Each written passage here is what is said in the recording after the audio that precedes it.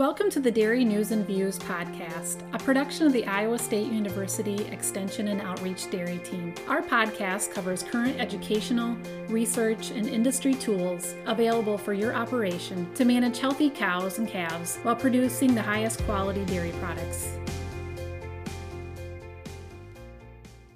Thanks for joining us today on Dairy News and Views from the ISU Dairy Team. I'm Fred Hall, Northwest Iowa Dairy Field Specialist. I'm here with Jen Bentley, Northeast Iowa Dairy Specialist, as we talk to our guest, Dr. Mike Hutjens. Great to be back on again, Fred. And I'll go ahead and introduce our presenter here today, Dr. Mike Hutjens.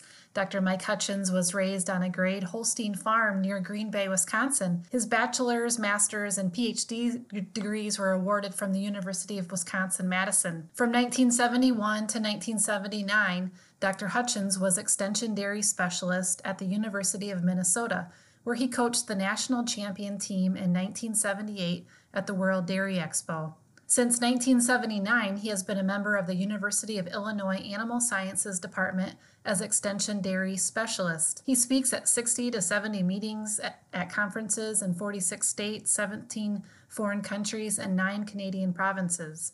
Mike writes feed columns for Hordes Dairyman and Dairy Today and hosts the Dairy Monthly Hordes webinars. Mike, we were delighted to have you on our most recent webinar last week and wanted to provide another opportunity to share that information. So welcome to our podcast. Well, thank you very much, Fred, for that very kind introduction. It's a pleasure to participate in the podcast here today, and hopefully the information will be assist dairy producers to remain profitable here in some challenging times as we go through the COVID situation. Today we bring another interesting topic, gearing up for 6.5 pounds of milk solids per hundredweight. If we look at most of the U.S. milk markets, farmers are paid for pounds of milk fat and milk protein. We know that milk protein is linked to cheese and yogurt production and much of what producers are buying right now. Farmers have been and continue to make changes on the farm to reflect higher components, making feeding and rumen management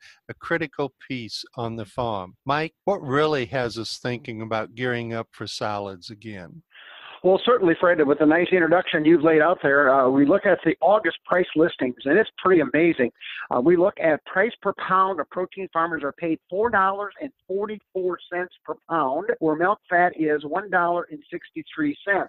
It's pretty amazing because just about a year ago, milk fat was more valuable than milk protein. So these numbers will jump around a little bit depending what the market is really demanding and needing. By the way, that Class 3 milk price would be right around $20 with those solid prices there. Pretty amazing when we look back in March. That's right in the throes of COVID, and there we were looking at $12 milk and protein at $2.09 and milk fat at $1.38. So certainly we see now that protein especially has some real value to build the milk check. Yeah, Mike, those prices, seem pretty variable this year, and you're right, capturing the high end of those components, seem like another way that we can capture a few more cents on the dollar on the farm. But we also know that, with that maybe comes an expense when we're trying to feed for that higher protein and fats, and there's many things that can come into play there with our diet to try to increase those components, and sometimes it comes down to economics. So, and also there's, naturally some breeds that lend themselves to those higher components to begin with. And Hordes recently published the milk fat and milk protein for each breed along with those average milk productions. So what are we seeing out there? Well, Jen, it's really interesting that as you point out, there are some real differences. And I will just highlight, rather than giving all the specific answers, but for Ayrshires, if you look at that Hordes Dairyman review there, about 4.5 pounds of fat and protein for Ayrshire. That's with 20,000 pounds of milk. Brown Swiss at 23,000 pounds of milk, 5.51 pounds of fat and protein. Guernsey's 4.46 with 17.5 milk. Jersey's at 20,000 pounds of milk, 5.61. Holsteins come out with the highest number, 6.28 pounds with 27,000 pounds of milk. For our listeners, just so you're clear on that, we are looking at the DHIR data published by Hordes Dairyman on 305-day 2X ME equivalent. So it gives you a little idea where these numbers are coming from. And then, of course, milking Shorthorns and about 19,000 pounds of milk with 4 0.27 pounds. So there's lots of differences there as well. And of course, another wild card in this, Jen, would be the crossbreeds. And of course, generally they are somewhat intermediate in terms of components and milk yield, depending whatever 2 breeds or 3 breeds you're going to be using. Yeah. So Mike, when we visit with producers, do you think our herds can realistically achieve that 6.5 pounds of solids? And what might that look like for an 80 to 100 pound Holstein herd, or maybe a 65 to 80 pound Jersey herd? Yeah, it's pretty interesting. If we look at first Holsteins, remember we said the average was a 6.28 pounds. That's a 90 pound tag average. Yes, that's pretty aggressive, but still that gives you a little bit of a feel with those components, and we'll talk about a little bit later here on the podcast. A herd with 80 pounds of milk, Holstein, using those same fat levels and protein levels, 5.58 pounds. And the top herds that are 100 pounds of milk, and yes, we have a number of those now here in the United States, 6.98 pounds. So certainly doable. In fact, our top herd in Illinois last year, 102 pounds of milk average with a 4% fat, 3.2 protein. And you listeners can do the math very quickly there. They're well in excess of 7 pounds. Our Jerseys, we go back to the Hordes Dairyman one, that was a 65-pound milk average. They were producing 5.56 pounds of solids. If you take it up to 80 pounds of milk per Jersey, that gets you up over at 6.84. So certainly we can reach those goals now. A number of herds are there now, and certainly that's what we have to look toward the future as we start seeing the competitiveness here in the dairy industry. Mike, walk us through evaluating milk fat. What is the research telling us about feeding fat, and what are the economics of doing so? Well, Fred, basically, we're going to be looking at 2 major sources of milk fat to the mammary gland that synthesizes the milk fat.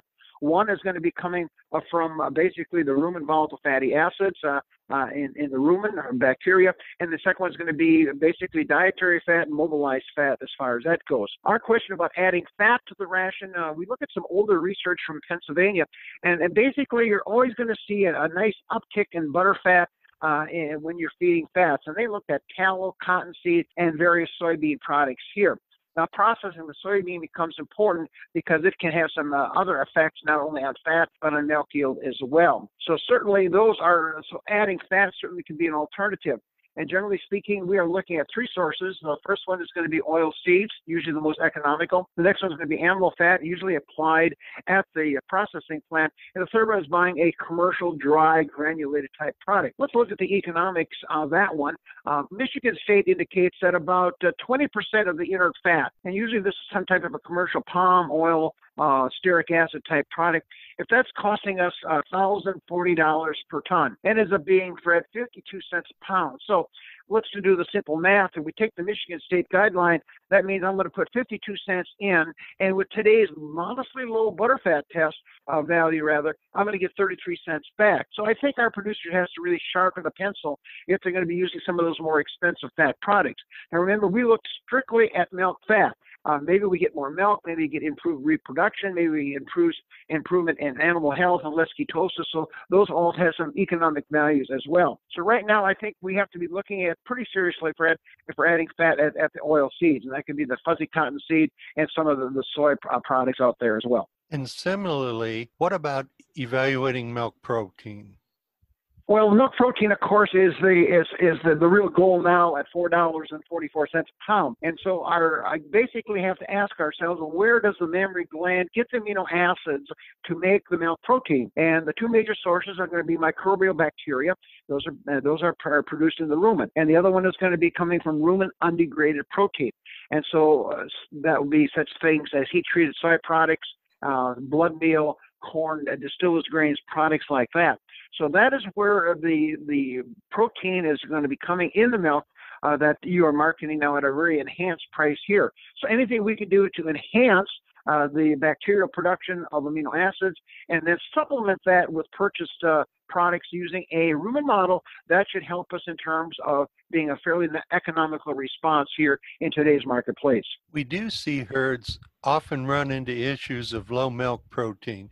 What might be some causes to that? Is it the feeding of protein, not enough energy, or what else might be going on that we should factor in? Well, Fred, you've done a very good job. You hit kind of the highlights right there. We break it down into three categories if your milk protein is low. And we'll tell you how you look at your records here in just a minute to determine if you're really missing milk protein. The first one is going to be, as you point out, protein considerations. And remember, when we look at that, that could be a lack of getting enough raw product in the rumen, basically rumen degradable protein for the bacteria, or basically a ration low in rumen undegraded protein, or the wrong rumen undegraded protein. For example, corn distillers grains is going to be quite low in lysine, and that, of course, is one of the first limiting amino acids. The second criteria would be energy. And you're saying, now, wait a minute, how does energy tie into milk protein? The answer is, well, we got to grow amino acids in the rumen. So if we underfeed carbohydrates, especially sugars and starches, then we are now missing one of those building blocks of the rumen microbes as well. Second of all, if you overfeed too much starch in the diet, you can have SARA, subacute rumen acidosis, and that's going to affect the output of the rumen bacteria itself, and you can feed the wrong kinds of fat. If you feed too much polyunsaturated fats, as we call PUFAs, then that literally inhibits some of the bacterial and that bacterial activity, and that reduces the yield also. And of course, finally, Fred, the third one is what we call the non-nutrient factors. What do you mean by that? Well, if you've got spoiled feeds or feeds that may have microtoxins, molds, and elevated yeast counts, that is going to have some negative effects in the rumen and perhaps dry matter intake, and then just feed bulk management, frequency of feeding, pushing up feeds, just making sure that cows are encouraged to eat as much dry matter as we can. You know, Mike, in your extension career, you're probably a lot of different questions going on in the feeding and nutrition world. So, you know, many of those questions may go back to, should I be feeding amino acids and how do I balance that? So is it cost effective to add methionine into the diet? Well, Jen, it's interesting because there is a lot of interest right now with this high milk protein price. Everybody wants to generate as many dollars as we can. Dr. Jimmy Clark, who is retired from the University of Illinois, says if you're going to add amino acids to the diets, one of three things could happen. One, we could see an increase in milk protein tests. That would be good news. And that happens very quickly because we're very quickly getting amino acids into these animals. We might also see an increase in milk yield.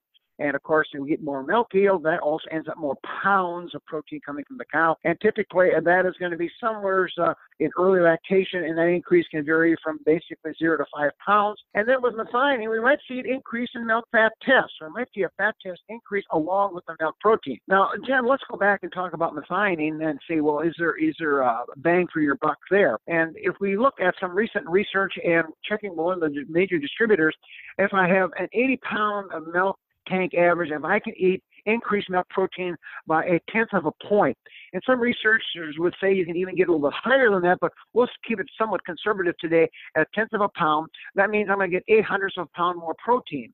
And while that doesn't sound like a big number, remember, protein at $4.44 a pound, that means I'm going to get 35 cents more income with a 1/10 point increase in milk protein, with even maybe more upside as well. Absorbable methionine costs about 2 cents per gram. Very common. Farmers are adding, nutritionists, consultants, 10 or 12 grams to the cow's diet. So that means if we go with the 10 grams, that's 20 cents. So the net profit there is 15 cents with a 1/10 of a point increase. And of course, it'd even be twice that if we get a higher response there. So the economics right now with today's protein prices are quite favorable at this stage of the game. Now, to know how much methionine to feed, then the dairy farmer has to have someone who has what we call a rumen model. And a rumen model will predict amino acid yield coming from both the rumen microbial sources and from the undegraded protein sources coming into the feeding program. Having the producers kind of evaluate that, you know, producers and the nutritionists look at their DHI records. So how do you look at milk components when you're trying to balance the milk components and the overall health of the cow? Well, basically, Jen, what I'm looking for here is making sure that I'm reaching the goals that I have possibly on my farm. And so what I would look at are some of these following characteristics. First of all, I am going to be looking at what the breed should be producing. Let's just take Holsteins. Now, all the other breeds are listed in the webinar, but Holsteins, you would expect to see milk fat around 3.89. That's gone up in the last year or two because of the value of fat. and a protein, this is true protein now, 3.09. And if you calculate the ratio, if you divide the fat into the protein, that's about 79-80%. Conversely, you could all divide the protein into the fat, and that comes out about 1.25% as far as that goes. So certainly we've got those kinds of opportunities out there as well. Then we take a look at the other aspect, and that is looking at unusual ratios or changes here. And again, we can take a look at if your bulk tank, and I'm not just looking at bulk tank, if that is at that ratio is over 0.9, that basically says we're missing fat. So something's going on in your herd that we aren't getting the true fat. An example of that would be, Jen, is if we had like a 3.2 butterfat test and a 2.9 protein. That'll get you pretty close to 0.9. So you're missing, well, with a 2.9 protein, you should be sitting at about 3.5, 3.6. Now, if they do the reciprocal, and if that ratio is under 0.75 or 75%, now you're missing protein, and that's going to cost you some money. And a good example would, let's say you've got a 4 butterfat test, and again, that same 2.9% protein, and now you're missing some protein there. So certainly that becomes a big factor as well. Then we look at milk fat inversions, and that's another tool that we can look at as well. I know we're coming off the hot summer months, but September can also still have some hot days and cause heat stress on our cows. How does heat stress impact not only the health of the cow, but her milk components? Well, Fred, it's really interesting if we take a hard look at that, and farmers should be monitoring that. Generally speaking, if you look even nationally, across the United States, we expect in the summer heat months, a milk component on fat goes down typically about 0.2 to 0.3 of a point. Milk protein can drop 0.1 or 0.2 of a point. And of course, with our major markets here in the U.S., we are losing some real dollars as far as that goes. So certainly 2 take-home messages for our listeners. Number one, certainly be looking at somehow to reduce heat stress on cows. And of course, we can look at shade, fans, misters, those kinds of events as well.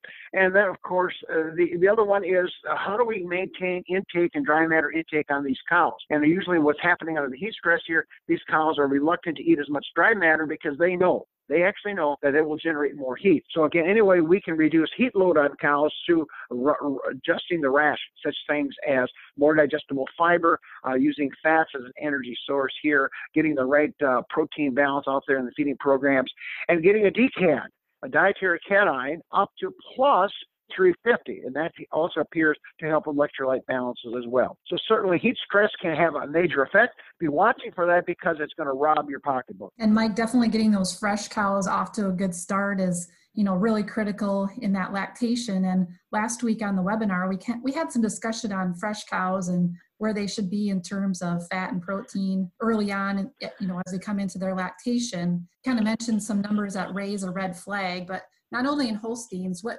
might be a general rule of thumb for kind of all breeds? Well, certainly what I would do is take a look at, if you're on DHI records, we can get an early lactation profile on these cows. And so if you are seeing abnormally low milk protein, and that's been the big problem. We looked at some 6,000 herds that come through the North Carolina Processing Center, and that it takes most of the herds here in the Midwest part of the United States. Certainly we saw that milk protein in the first 100 days well below the 3%. True protein number. So certainly take a look and see if there is if that's happening as well. Another one, of course, would be to take a look at milk fat. And with the good news there is that we look at it not only by lactation number and by level of production, but we also saw that the high producing herds were achieving that. They were meeting breed averages on milk fat, both on the Holstein and on the Jersey side of the equation.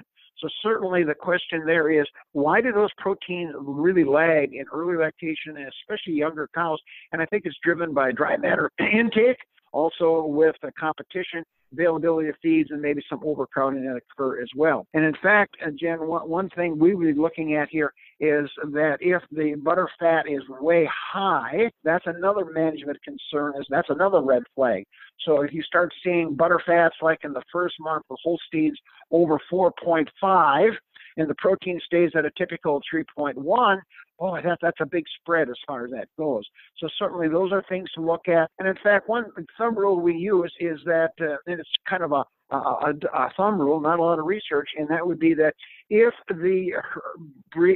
cows, when you look at individual cows on DHI, if they are 0.5 to 0.7 above the herd average, boy, that should raise a red flag that those cows are probably mobilizing a lot of body fat. And of course, the mammary gland says, wow, that's a precursor for milk fat. We're going to make milk fat out of it. And then conversely, you can also look for inversions, which means now we see cows on DHI tests in which the butterfat test is below milk protein, and that's bad news. So those are all really red flags that if you look at individual cows, you can see what's going on. Bulk hay can really hide a lot of those changes. I like that idea of thinking about what your own herd average is and then using that 0.5 to 0.7 ratio as an indication, because it really depends on the herd and their management. As we conclude here today, what are some of those take-home messages that we should leave our audience with? Well, Fred, as we wrap up today's podcast, certainly one take-home message is you need to evaluate your current milk fat and protein levels in your herd. Time to dig in, sit down with a glass of milk and determine where you are at this point. Number two, then say, well, gee, if my Holstein cows are producing 3.7, or my Jersey cows are at 4.4 or 4.4 fat test, determine if there's some economic opportunities to increase those components. And that's going to be important. And then finally, consider some of the ways that you might be able to, we talked about here briefly in more detail in the webinar, is what are those sources? How can I get this there? And look at such things as nutrition, management, and breeding programs to get that job done. Mike, thanks for all the great information here today. And as we conclude, I want to note that the webinar we had last week with your presentation can be found on our Extension Team website, and Jen will include the link with this recorded podcast for future reading and interpretation. Oh, and by the way, thank you very much for the opportunity, invitation to do both the webinar and the podcast here today. I think there's some really exciting opportunities in the dairy industry to build that milk check. Thanks. Appreciate the opportunity. Thanks to our listeners for joining us today, and look forward to visiting with you on the next Dairy News and Views from Iowa State University. This institution is an equal opportunity provider. For the full non-discrimination statement or combination inquiries, go to www.extension.iastate.edu/diversity/ext.